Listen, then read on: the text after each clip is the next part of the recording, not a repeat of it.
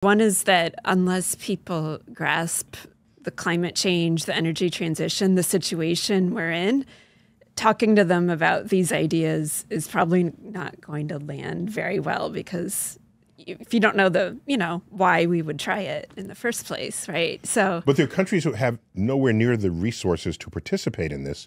So they would be passive observers, possibly even victims of our efforts or our folly.